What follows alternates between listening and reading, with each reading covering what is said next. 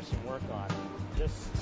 As a teenager, Elizabeth Camacho wasn't sure about what she wanted to do with the rest of her life. It's the way this bolt attaches into this aluminum. I was a sophomore in high school, and I heard through my counselor that they were going to start a program that it deals with students in manufacturing. It was her coursework at Manchester Community College in technology and an associated internship program at Pratt & Whitney that allowed her to imagine a real career in high-tech manufacturing.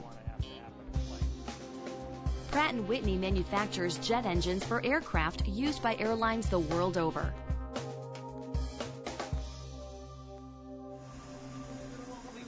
Like many students, Elizabeth came to understand that she could have a real career with exciting challenges, armed with the focused coursework of her associate's degree.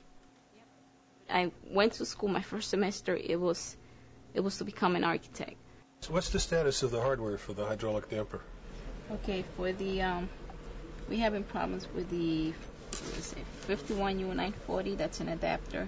So the second semester, that's when I decided to change my major because I had taken manufacturing during my high school years. And it was something that I liked to work with my hands. A valued member of a team which procures and designs parts for aircraft engines, Elizabeth has a career that is challenging and rewarding.